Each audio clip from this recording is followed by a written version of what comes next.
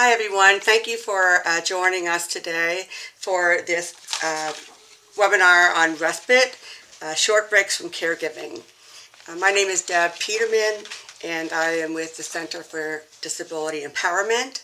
I am a transition transition coordinator and a community connector.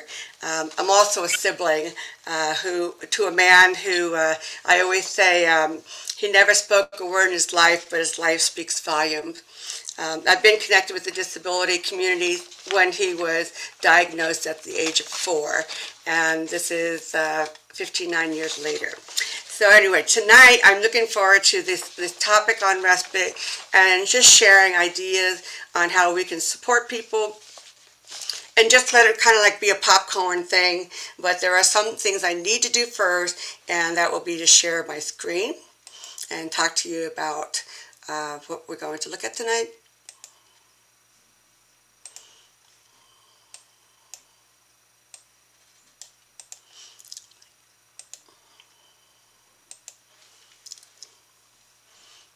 And now it's going to misbehave on me.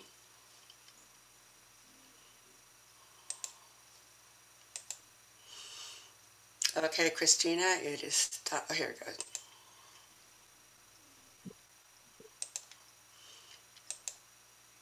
Doesn't want to go there. Okay, we'll just watch the whole thing. Anyway, so tonight's Respite Roundtable is a time to share tried and true ideas of short respite breaks for families with disabilities. I would like to ask if you would do a quick poll and see who's here with us.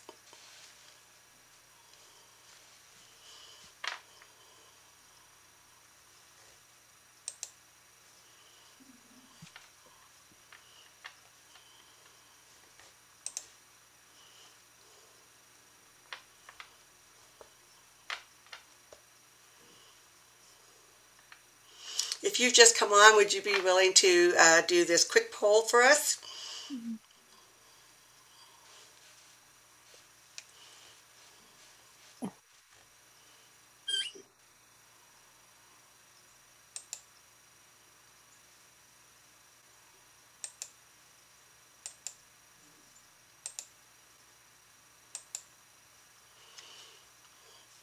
All right, let's take a look at what's going on here.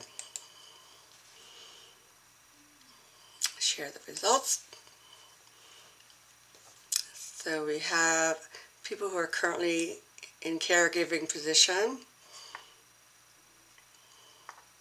What is your idea of respite? No one fell for my spending the afternoon on an inner tube in a lazy river, but I think that would be my idea of heaven. Doing something I've always wanted to do just for me and just need time and space to think. All right, let's stop. I didn't. Hi, Barb. Nice to see you joining us. Yeah, I'm going to talking about you a little bit. Christina, I have a question. I'm having issues with getting the slideshow to move. Yeah, you're doing everything the right way. I don't know why it's not going. Okay. All right. Let's just continue. All right. So again, I'm with the Center for Disability Empowerment. We are a non-residential center for independent living, and so what you'll see here are different logos for tonight's program. We are currently working a grant from the Ohio Department of Developmental Disabilities. The grant is called Ohio Family Network. And we are also working with the Chart of the LIfeCourse program. And then tonight we'll have Christina team in with the Ashland Special Needs Ministry. So this is kind of a joint effort here. But first I want to tell you what we do at the Center for Disability Empowerment. We are, like I said, a non-residential center for independent living that is driven by choice and direction of people with disabilities. Our mission at CDE is to provide supports and resources for people with disabilities in order for them to be participants and contributors to in their communities as they live, learn, work, worship, play alongside people without disabilities. Tonight I've asked Christina Teven to kind of come on board and help us with this little roundtable we are having. Christina is the executive director with the Ashland Special Needs Ministry, and you see her lovely smile, and we will see her in a little bit. So I wanted to put up this slide. You know, I kept this this picture here. Never forget who helped you out while everyone else was making excuses. And you know, for me, I remember when people came along my family. You know, watched my brother so my parents could come to an activity. Stayed at home with him so they could go to church. So those are things, as a sibling, I'd never forget. And so we were always grateful when someone takes the time to think, how can I help somebody in a very simple way? So tonight we have Charting the LIfeCourse, and these are the tools, and I'm going to just go ahead and should have a little slideshow going with this, but it's not happening. So I'm just going to spell it out. So in the beginning here we see the person.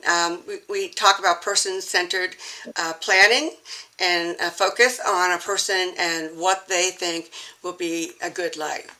And most of our people have family surrounding them or support people surrounding them. So as we look around outside the circle here, this is a holistic focus across the domains. So these are in consideration as we are helping a person towards a good life. So we include advocacy and engagement, daily life and employment, social and spirituality, safety and security, community living, and healthy living. So we see this little thing right around here. That's what I just talked about. And then we talk about the 3 buckets of support. Those are discovery and navigation, is finding out what's out there and how we can encourage each other with new connections, networking. And then we have connecting and networking, which is, you know, what Christina and I are doing tonight. We are networking and working together to support families with disability. And then we have goods and services. So when we look at these pictures here, this is like a typical family right here, and most of our families do not fit this. So usually a person is surrounded by family, and then the whole family, they're surrounded by community. But when we talk about families impacted by disability, the person is usually surrounded by services, but not everyone is eligible for services. So this model really excludes a lot of people, and while people are waiting for a waiver or to be qualified. So here in this picture you have the person surrounded by services, and then family and community. So the challenge of Charting the LIfeCourse is to talk about this model right here. So so we have the person, and we have the family and the community. But each little star represents community opportunities for people to be included. And I'll get into a specific of that. But so tonight, you know, we're talking with Ashland Special Needs Ministry. They would have their own star because they serve the family, and they serve the person, and they serve in the community. So that star can go anywhere it wants to go, but it is part of the community, not services. Can you see the differences between those two? So this is the model that we need to go towards. We can't wait for money to come available for waiver. We can't wait for services that are not even thought of yet. You know, we need to be proactive in how we can encourage each other and empower our families. So tonight, we're going to have a fun time talking about some short-term breaks from responsibilities. And what I did is I put a little list here that we could work off of. And Christina is going to be sharing in a moment a survey that she has been a part of. But tonight we're thinking about respite in the home. What are some ideas for that? Respite out of the home. And I called it no-touch respite, no face-to-face. You know, we have people who are medically fragile and cannot be around people, but there are still ways that we can serve people in a respite capacity. And then the out-of-the-ordinary respite. So, ready to dig in? Shake of heads? Mm-hmm. All right, Christina, would you be willing to go ahead and talk about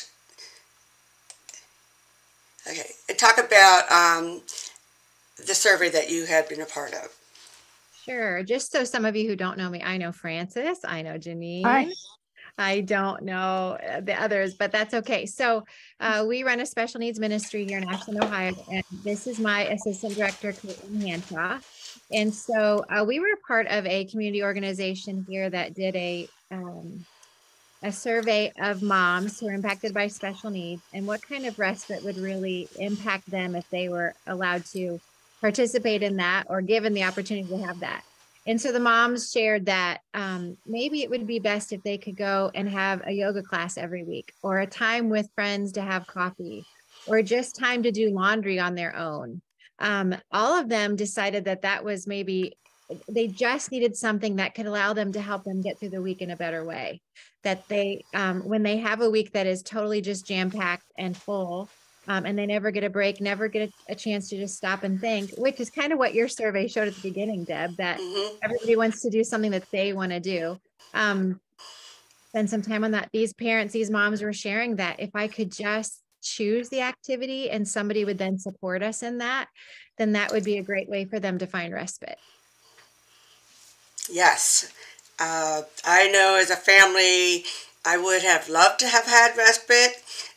Something might be preaching to the choir here, but as a sibling, only one of my parents could go to my events because the other one had to stay home because we couldn't find qualified childcare.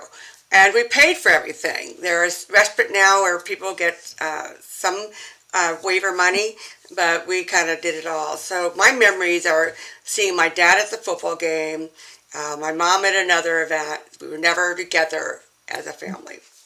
Yeah. So, all right, so let's go ahead and start with, what is our first thing on the list, Dawn?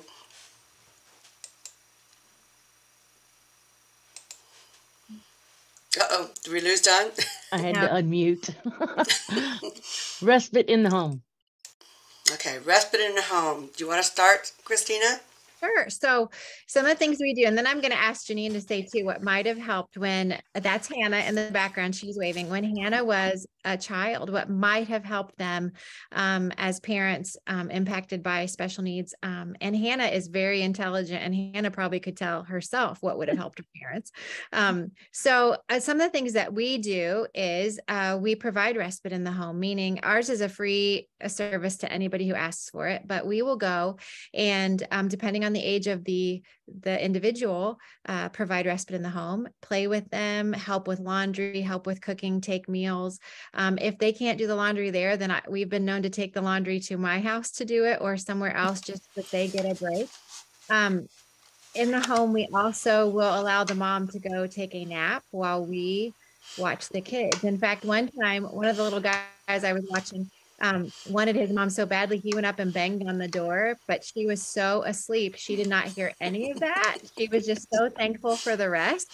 And I was panicking and I'm pulling him by the legs going, come on, little guy, we're going to go, and he was just pounding on the door. He didn't hear a thing. So sometimes it's just, that's what we do. Or if in the home would be help, then we'll go with them to the store, like to help with the home things that they might need to get, the groceries or whatever that looks like. But we also, we do a lot of things. If they need to leave, then while they're gone, I usually take other people with me, volunteers who will help me clean and maybe get dinner ready or do something. So when the mom comes home or the family comes home, they can actually have a family night, not focusing on all of that. Yes. Janine, what would you like to say that might have maybe would have helped you when you were? I think maybe just having someone to talk with. Mm-hmm. You know, just talk about maybe daily struggles or, you know, just, you know, behavioral issues or, you know, how do I, you know, and also just maybe give, but as far as respite,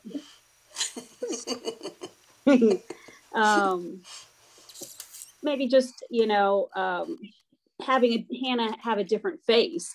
You know, a lot of kids don't get the invitations to the birthday parties and things like that. But just to have maybe that she could have had someone just do something, you know, with her that because she was always, you know, with us, but rarely did she get to be with other people, you know, or do things with others. Yeah. I remember once I asked a mom how we can help her. She says, I've been needing my kitchen walls painted for 20 years. And all I do is I look at my walls and how bad they look, and it just reminds me, it just brings her down. So you got people in there just to paint their walls. So that was like a mental respite for her, to not to see that one thing that was practical to do was done. Yeah. We have one mom in particular that I can think of that the poor thing, she will say to me, I have this list that I want to accomplish. And she has 2 little guys, and Janine knows her, and it is impossible for her to get anything. And so when we go over, we try to accomplish everything. So she kind of gets a night off that, you know, even vacuuming, she'll vacuum and 2 seconds later, they've dumped something and it's, you know, yeah. One thing, you know, a lot of this is relationship based because we need to be very mindful of our children's safety, that kind of thing, which is so important. One thing I thought of for in-home is if a person has a medically fragile child, would you be willing to spend the night at their house so the other kids don't have to get out of bed and they can get up for school in the morning, so there's not that hiccup of bringing everybody to your house? You know, it's just sleep on the couch and just be there when the kids wake up. That's the one thing that I have on my list. I want to share with you that we talked with a lady. She contacted us through our website, and we talked to her last week, and she was sharing with us that they adopted a little guy, and he has special needs, and now he's an adult, and she realizes how much respite would have impacted them in the home. And so she said that they live in Medina, and they are actually adding on to their home like a sensory room, 2 extra bedrooms, and like a common area, so that they can now host or be a provider for overnight respite families, because they realized how much sometimes you just need a good night's rest, or sometimes you just need to spend time with the siblings and maybe let them have a little social time on their own, whatever that looks like for a family. She said that really has impacted her. So she was asking us what we thought and how she should do things. And we were like, we just want to know when you're open. That sounds amazing. Yeah, because I don't think that's not an available thing in some place where, you know, that a parent understands and that it's a safe environment, and she's going through all the steps to make it safe and, you know, to make it geared toward those with special needs, not just like, oh, here's a room that we can keep you in, but they're going to have a sensory play. I mean, everything. Yeah, that's amazing. Yeah. You know, you brought up one other thing about sleeping overnight.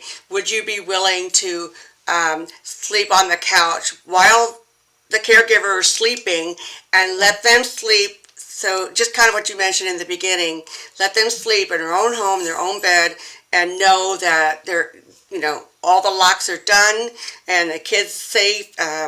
So, you know, there's safety in knowing someone else is in charge for the moment. There is. Let me share. I said that I would share this a little bit, but we were guardians for a man with Down syndrome for 20 years. And so when we would go on vacations and things, he would, you know, we were always worried about him eloping or, because he would just find, and as he got older and dementia set in, he lived till he was 69. We actually went to Disney and he found his way out of our hotel room while we were all sleeping.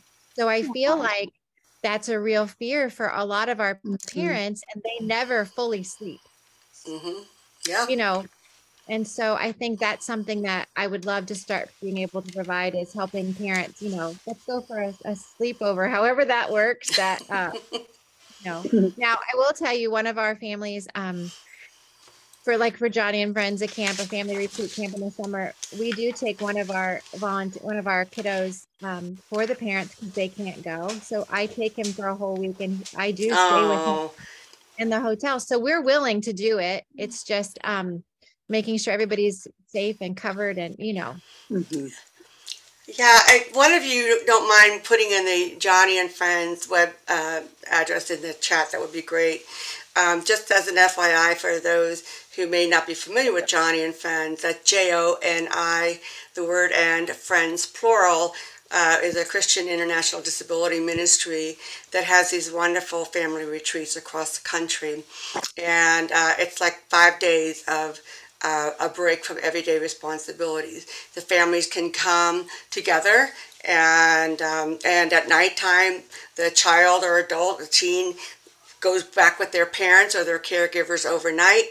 And what is the amazing thing is, it is the best training ground for inclusion, for people who are interested in including people with disabilities in their church or wherever they are.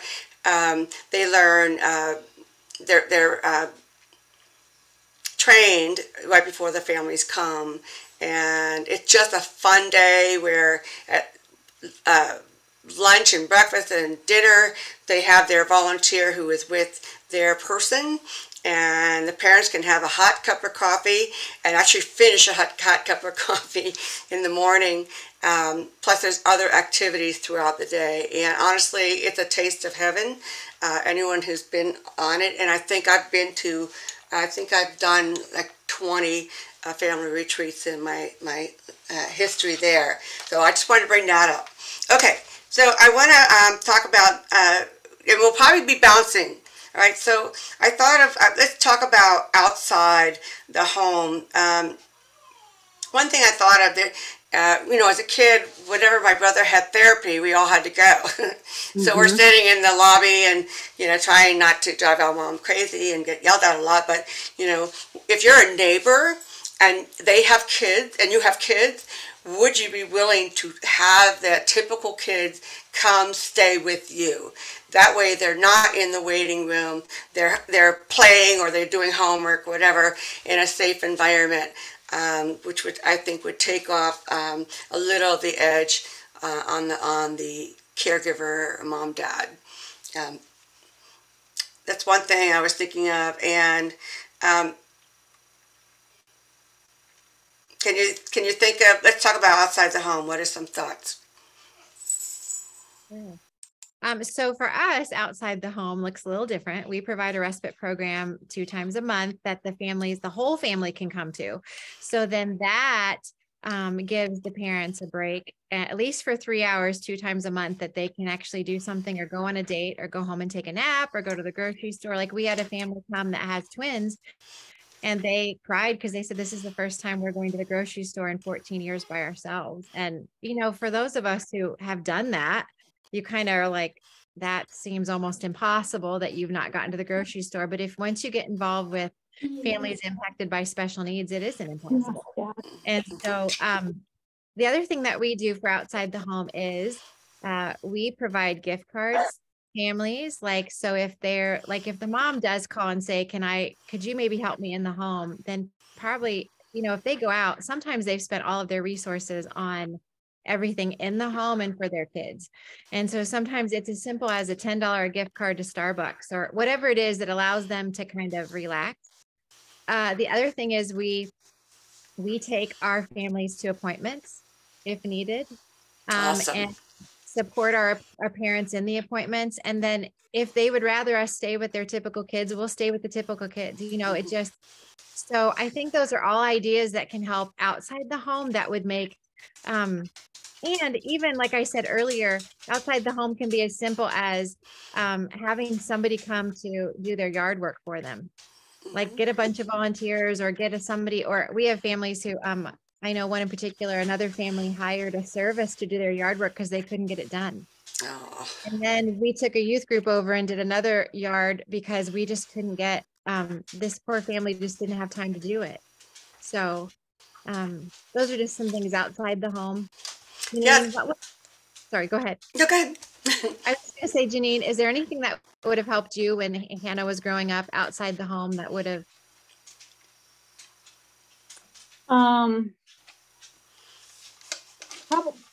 Probably, I don't, we just did it ourselves. I don't think it's hard for me to think just because we just tried to, to Make do it things ourselves, and we all went to doctor's appointments and therapy, and, we would all jam in a hospital room, exam room together. And so probably just being, doing something with our typicals, maybe while we, like you said about when you have to go to appointments and having someone stay with your typical so they don't have to drag along to everything. And I think too, our typicals got to participate in a lot of things sports-wise that Hannah didn't have those opportunities, and it would have been nice, that it was before Upward. I know Upward's fairly inclusive program, but just having different activities that Hannah could have engaged in outside of the home. She was more of a observer a lot of times. Yeah. And I think too, not that you have to be her support there, that maybe somebody could step in and be her support instead of you could be in the crowd, because we've done that. Like, we have a young girl who, is a cheerleader now. Well, she's not young. She's 19. But anyway, she was on my Upward cheer squad because mom knew she could be with me and she wouldn't have to be right on top of her. I could help her and support her and love her. And so I think that's another way. Janine, that's a great idea, because so many kids can't participate in activities that are what typical siblings do. So if we could help them find a way to be outside the home participating with support. Yeah. And church too, there, especially during youth group time, that time of Hannah's life, having someone, and I remember asking for that, could there be someone that would help her engage in youth group and church, because I couldn't follow her around at youth group, and we just needed somebody that wanted to step up to that, role and help her to engage youth group in a way that was dignified to her, gave her dignity, and opportunity. I want to add on top of that, when there at some of the family retreats that I served at, there were youth groups that came as a team to serve together, and what a blessing that is. First of all, as a family member impacted by disability, when someone chooses to be with us is a blessing. But that's such a great training place for things to happen. Whether heart change happens at youth family retreat, and then they get it into the church. But it was really cool that there were a bunch of students that got older and were in leading positions at family retreat. So I'm going to keep this going because I want to get all the ideas. Miss Dawn has offered to type in all the things we're talking about so I can give you that list once we're done with tonight. I thought of another in-home. Make a meal with throwaway containers, plastic silverware. That was one thing I thought about. Gift cards, of course, food gift cards for date night, or even just for nights you don't want to cook. And as you build relationships, you can ask someone, "Can you train me how to be with this the person that we want to serve?" I think the more relationship building, the more people are going to say yes, and not be so freaked out. And it may be a matter of them just being mentored, being with you and watching. And that's kind of how the training was at Johnny and Friends. We learned and watched how the parents work, and we followed suit. Another out of the home, I thought about filling the tank of gas, clean the inside of their vehicle. Another thing is safely washing wheelchairs. Because every time a mom looks at a dirty wheelchair, it's like, oh, one more thing for me to do. So that's just a different kind of thing to talk about. Think of something, Christina? Done all those. Well, we've done all those, Deb, because like if we're at the home and we see that that's just a need, we just try to step in. Or if I'm riding with a family, I'll be like, hey, well, how about I drive or you drive and I'll clean the car while we're driving? Or, it's so hard when you have a child with special needs and you're going from appointment to appointment and you're doing all these things. And some of our families, we have one that is impacted by 3 children with autism, and we have another that has 2 with autism. And I think, like in Hannah's situation, she had 2 siblings that were amazing siblings to her, and mom and dad that, but not all of our families have that. And some of them really, it's disability day in, day out, from the morning, from the time you get up till the time you don't sleep. So I think whenever we can help in any way, actually, we sometimes just see a need and they don't even know it's a need, and we do it. And then that way it gets a little better for them. All right, so I want to share about one outreach that I helped support. A church found out that there was special needs ice skating lessons at the local ice skating rink. And of course the siblings are there waiting, in the cold. So I suggested them getting board games and other quick games and get some youth together and provide little stations of different things in the room or in the area that they sit waiting for their brother or sister to finish their lesson. And then another thing that we did outside of church, we had a board room. And that's not B-O-R-E-D, it's B-O-A-R-D room. And it was served as a mini respite. We did it quarterly, and we started at 6. We would provide the meal, and then shoo the parents out, encourage them to do what they want to do. And we would just play games, karaoke, those kind of things. And that was a mixed group of people. That was not just people with disabilities. That was even siblings as well. So that was a really fun thing to do, and it's very doable if you're thinking about doing something. We actually did it on the campus of the church. Okay, so let's see. This is fun. This is fun, isn't it? Okay, so let's talk about no-touch respite. I talked to a mom yesterday, and she has 2 children with disabilities and no support at home.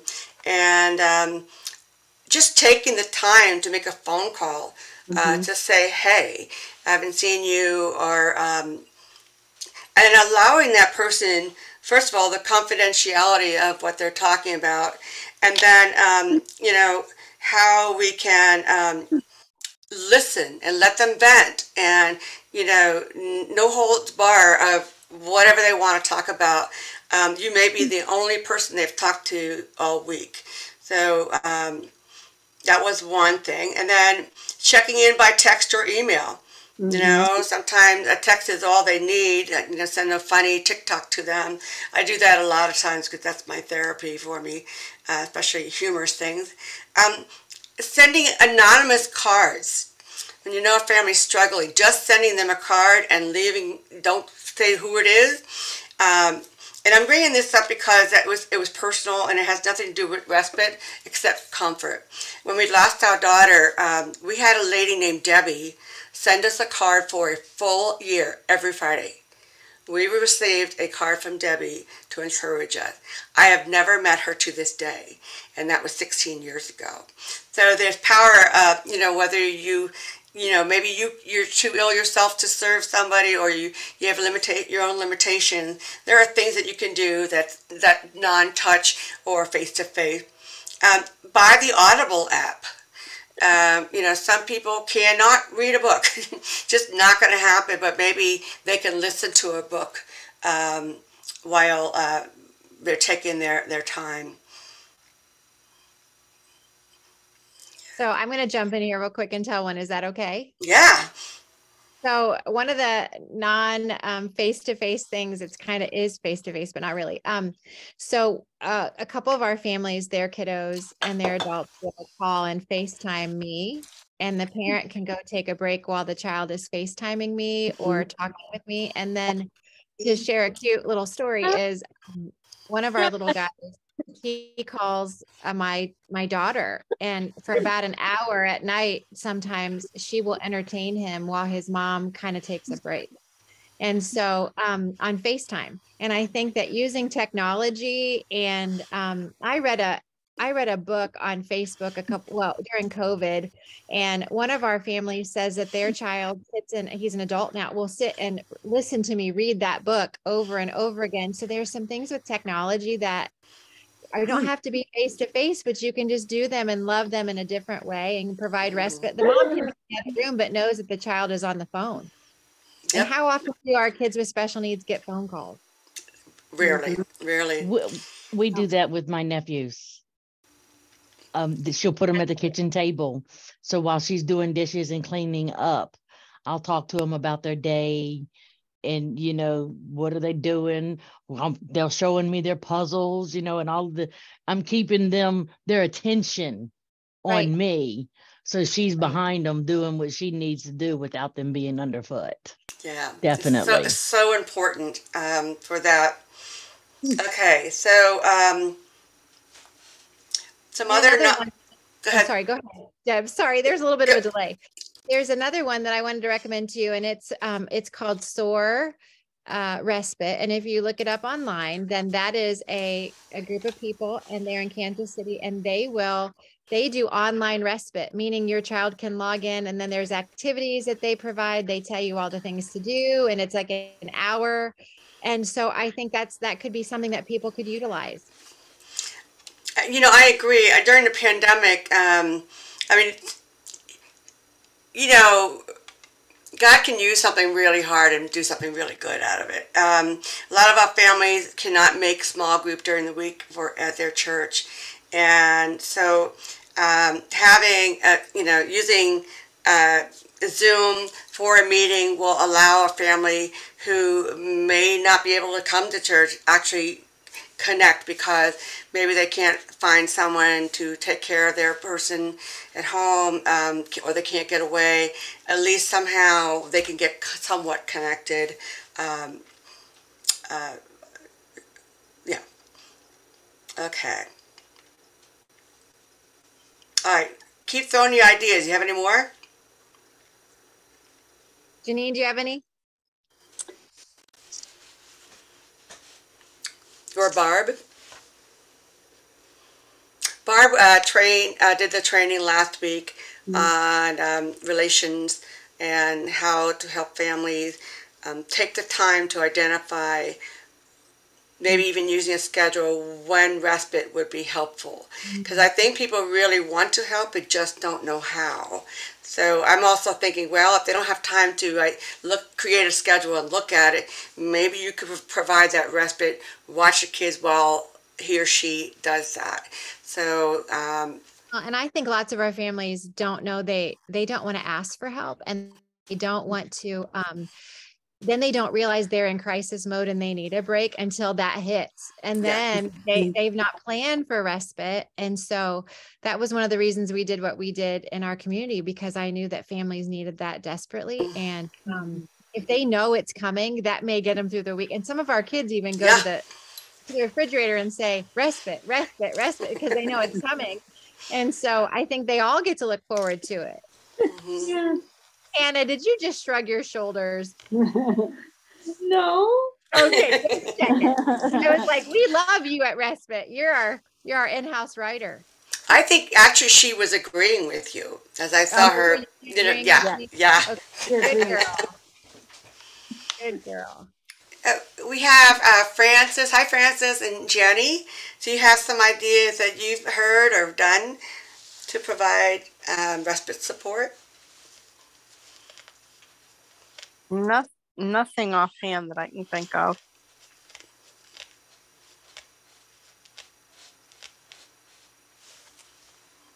All right, so let's talk about the safety component. You know, how can any suggestions on how families can think about navigating meeting someone new and vetting them or anything like that? Do you do that, Christina, at your respite? Sure. So all of our respite providers have to be background checked. And a lot of them are volunteers that have jobs in another location. And so they are already background checked. Mm-hmm. And we have education students from Ashland University come and participate, and they're all background checked. And if you're 18 and older, we vet you. And I actually call references and I check and we say, is this somebody you would recommend that could work with our kids and adults with special needs? We try to provide the safest environment because honestly, if somebody did something, I would take them out. Yeah. So I just feel really strongly about that. And we also have a rule that you are never to be alone with a person, an individual with special needs. So we have a 2-to-1 rule at all times. And that can be hard when you're asking for respite in the home, right? Because you only have one volunteer. So in that case, then you better vet carefully who you're allowing to be in your home. So that's why I think our families have and we are busy. Like we have a lot of families who ask for help because I think they know they can trust us, and we've proven to them that we're there to love them and to keep them safe in all cases. But it also goes to training too. Like you can have some really good people with great hearts who want to provide respite. But if you have a medically fragile child, or you have a child with specific behaviors that, tend to come out when somebody new is there or even not. And we have some volunteers who have come and then chosen this is not for them because they're not sure what to expect. So we train all of our volunteers and try to give them a good look at, what it looks like. And then we're there to support. So like if some of our volunteers actually wanted to go provide respite, we would go with them to make sure that they're okay. Yeah, I used to work in a hospital and we had special training just to help someone in and out of a chair or to roll over, just everything. Yeah.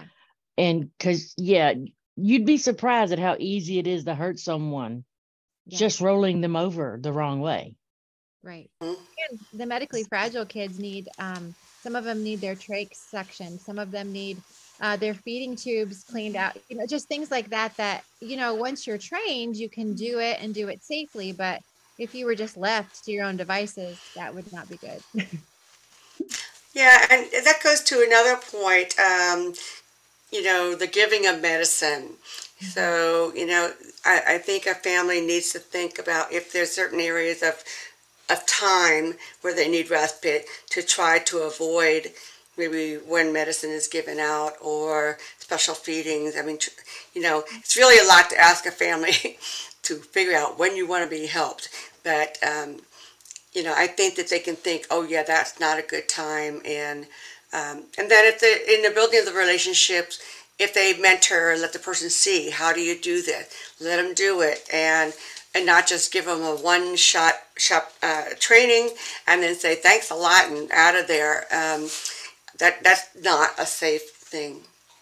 Well, and two, one thing that we kind of stress, and I tell our siblings when they come to our respite, that this is their night off. We don't want them to get involved or help us in any way, that we'll figure it out. Because I think too, when you provide respite, those siblings have been caretakers their whole lives, and they automatically step into that role, even when you want them to take a break.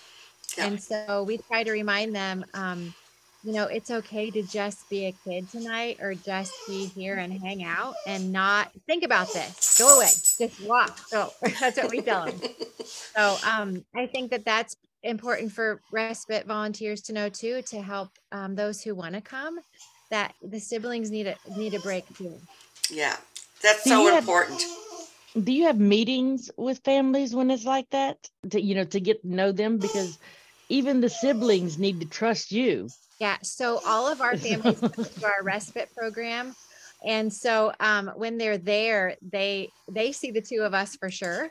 And like Janine volunteers now because we need her American Sign Language skills. And so so the whole family comes, and the parents leave, and the siblings get used to us and know who we are. And that's how we, yeah. Go ahead, Deb. It's okay. So that's how we take care of the siblings, and then they get to know us and trust us. And then we also, I have a long talk with a parent before we ever invite a parent to respite about the needs and about all the needs that need to be covered. And even if the siblings have some issues that need to be covered too, like how do we love your siblings the best way possible? So that's really what we do. But Janine, did you ever have any moments of safety issues that you were worried about with Hannah? Like with people, like Yeah. We totally were, we've always been like, we wouldn't just leave her with anybody, that we wanted to make sure that who she was with was a safe person, and especially someone we knew. We felt like the more we knew someone, the more safe we felt. Yeah. Thank you. Yeah. I agree. That's so important to make sure. And Hannah is very verbal and feisty. They're actually having a self-defense class at good. I'm taking it, but you need to go get a yoga mat still. Oh yes, go get a yoga mat, Hannah. Yeah. And that's part of it too, making sure your child is like with Hannah, we can make sure that she's has an awareness too of being safe. And yes. But some of our kids can't even do that. Can't do that. That because our kids. And so trying to make sure people understand their boundaries too. Some volunteers don't understand their boundaries, like what they should and shouldn't do. And like we don't give meds at respite. We don't do that. And so the parents know that we're not going to give medication. So, but some volunteers might think, oh, that's fine, I can do that. Well, that's not necessarily a safe area to venture into. Yes. Thanks, Christina, for covering. You're fine. I totally understand. We came to my parents' house because my dog would be going nuts. So we just left her at home. Yeah, it's okay. Yeah, I just want to underline, and this is my own personal experience, but, not having my parents support me, I missed having their input and their encouragement, that kind of thing, and I don't think my mother ever saw me cheerlead or do gymnastics, those kind of things, and and I think of the respite my dad would give my mom with my brother. We would go to a playground, and my brother loved to be pushed on a swing. And my memory of spending time with my dad is pushing the swing the whole time. So sometimes that respite can come in a different way. I don't know. I know that fathers need respite. Do you have any thoughts on what fathers like for respite?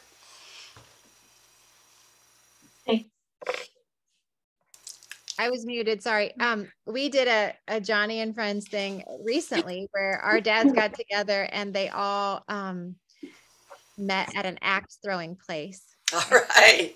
And they did that and they got to talk and and my husband actually went as the devotional speaker and just kind of encourager. And Janine's husband was supposed to go, but they had a new baby in the family. So, but what we learned from that is that the dads truly needed to kind of share and talk that, you know, we all experience disability in a different way, and we all experience our kids in a different way, moms and dads. And so I think that the dads were just sharing that they just needed some more camaraderie, like guys that they could just hang out with. And maybe they didn't even have to talk about disability. They just wanted to hang out and have some time, because I think that becomes a lonely place. You as a couple, or you as and then we literally just talked to some of our moms, and Caitlin and I today we're even hashing out that we want to do a retreat just for our moms, where we take, look, Janine's like, yes, let's go. Yeah. And so we're already planning it, because we just want to, we have a lot of single moms too. Yes. And so then we have to think, okay, how do we cover them to be able to go to a retreat? What would that look like? And so, but being a single mom, being a married mom, there are still days that you feel like everything relies on you and your shoulder, you know, you're carrying it all. Yes. And so, we just feel like that would be really important if we could love them, you know, because supporting the family means not just the kids. You got to help parents to feel like they're loved and cared for. Because I'm terrible at this. I tell my volunteers, when the families come in from the car for our respite, or whenever we see them, don't forget there's a family behind them. Like, we focus on the child with special needs, and we're like, I need you, come here, you know. Yeah. And forget that there's a mom and a dad and the siblings that's all they hear all the time is, oh, you're so cute. Oh, you're, you know, whatever it is. Or you're Mary's mom, or yes. John's dad. Yeah, they want to go back to being, I'm Janine, I'm Christina, I'm Caitlin, whoever it is. And so we've just determined that we want to love our parents that way. Yeah. You know, I think of the one chart in the life tool. It's called the trajectory. And we all know what a trajectory is, but, you know, the goal is, what is a good life? And we know what we don't want. So it takes planning to get to that good life. And I think it's really cool if we could challenge parents and caregivers. What did you dream about before? What are some things that you've always wanted to do? And just kind of encourage them to either ignite that old dream, or encourage them to try something different. And that, again, could be supported by that respite period of time. Yes. Yeah. Okay. So I think I covered a lot of what we had written down. Does anyone else have any more ideas they want to share?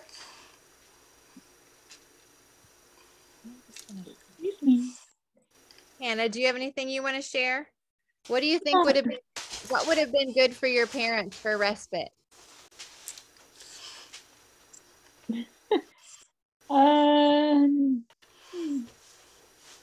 Probably a long time. That you're Long time. Alone time. Alone time. Yes, yes. Yeah, What'd you going out say, on a Hannah? date. Going out on a date. Yeah. Yeah. What is that, right? Yeah, what? That's good, Hannah. Yeah, because you know what? Janine comes and serves in our respite. She doesn't even get that. Oh, Janine. You need I remember dropping Hannah for respite last year. And my husband and I are like, what are we going to do with ourselves? We didn't even know what to do. Yeah. Yes. You know? We're like, I'm not sure what we're going to do here. And tell them Hannah, how old are you? I am 30.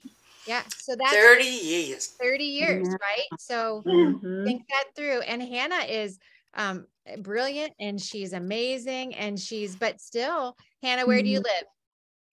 I live with my parents. Yeah. And so you are with your mom and dad all the time, aren't you? Yes. Yes. Yes. We always say Hannah needs respite Yes. from us. Yes. And you know what? That's true. I say that with our families. Yeah. I'll say this one needs respite just as much as his mom does, or this one needs respite. You know, I think that's so true, because listen, work with me tomorrow. I think people forget that typical sibs will grow up and leave, and that and they have social circles and they have all these things. So part of what our respite program is too provides a social circle for them a couple of times a month where they get to hang out and be with people their age. And, you know, once you get out of school age children, like there is nothing. Yeah. And so that's very frustrating for families. So providing that respite where it could even be, Hannah, we want to plan this too, where we take the adult women bowling and we just hang out, you know, or something. Yeah. Oh, did you say, oh, geesh? Yeah. I just had a little burp. Oh, okay. I thought it was about the bowling. No. And Christina, when you were talking about the dads doing the axe throwing, was that scheduled at another time, not during your respite? It was on a Friday night, and it happened before our respite had even started this year. And so, and we've already got it planned next year. And the dads are really cute because they all got together and they were talking about how they loved this axe throwing thing, and they thought, oh, we'll do it again next year. But the guys were like, no, we want to go to Top Golf. We have, like, they had a plan in their mind, like, if we're gonna get to do this, we want to do what we want to do. So I love Top Golf. Families we provided respite. Yeah. Did you hear that, Deb? Say it again. And for one of the families, we provided respite so that the dad could go. Yeah. Yes. That's so important. I think the one thing I loved at Johnny and Friends is when they had the dads group, and all I thought of, I wish my dad had an opportunity to get away from the world for 5 days and actually meet other fathers that are walking on a similar journey. My father never had a friend that was walking on a similar journey, and that makes me so sad to think of. So it's really important for everyone at home. Yeah. So I'm going to say, Christina, would you mind telling about what you're going to be talking about next week? Sure. So I think the two ladies who are on here who know me know already. But anyway, so I am the executive director of Ashland Special Needs Ministry, and we provide a community-based respite program that is truly one of a kind.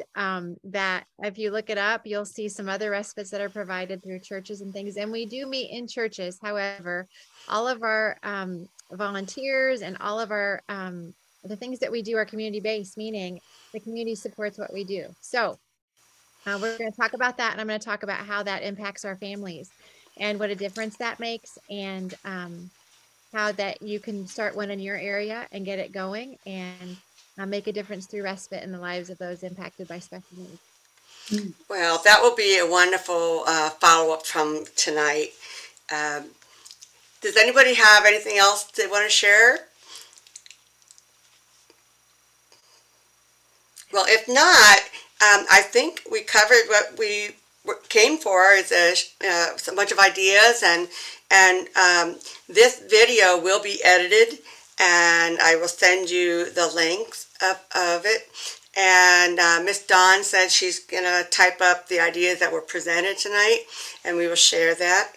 And so I'm going to say thank you so much, Christina and Caitlin, for coming tonight and sharing your passion and what you see as a result of the power of respite. And thanks to everybody who joined us tonight. If you want to learn more about the Center for Disability Empowerment or Ashland Special Needs Ministry, feel free to email me.